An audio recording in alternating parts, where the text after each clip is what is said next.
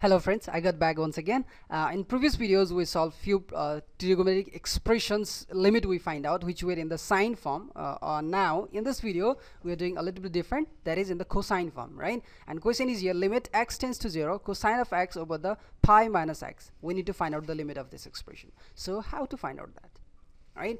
And here again I want to tell you, cos problem generally I feel easier. I don't know whether you'll feel or not. I feel a little bit easier.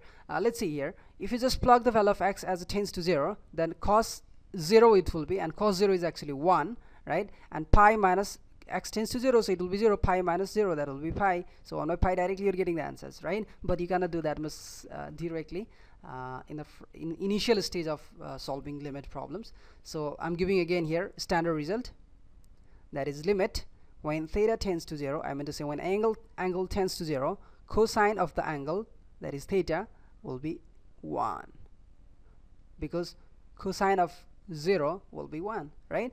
So here there is no problem at all, and we can proceed easily, right? So limit when x tends to 0, here x is the angle of the cosine, right? Cosine of x times 1 divided by pi minus x. I'm a little bit separating here, pi minus x. Okay, so here if you just compare this whole quantity with this part, right?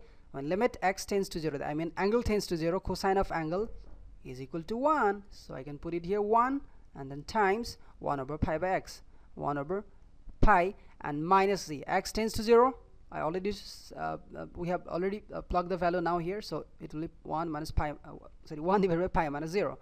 So now it is 1 over pi. That's our answer, right? Like this you need to find out. And a little bit more complex problem, let's do in another problem. Please, if you like the video, please subscribe me. That will really motivate me, and I will try to make more videos. All right, goodbye.